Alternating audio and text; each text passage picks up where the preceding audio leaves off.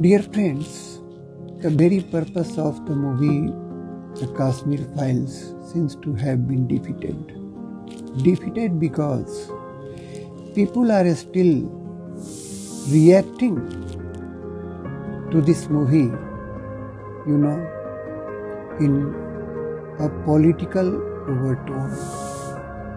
Those who are crying, those who are weeping on seeing the movie are still being branded as sympathizers of a certain political party.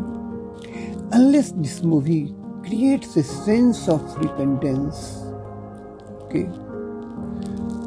among all the Indians, that the mistake, that the ghastly crime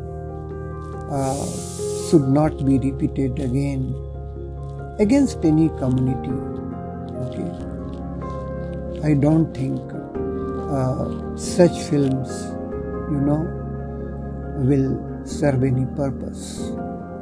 So, my request to the people at large is that let us respond, as Indians and not react to this movie,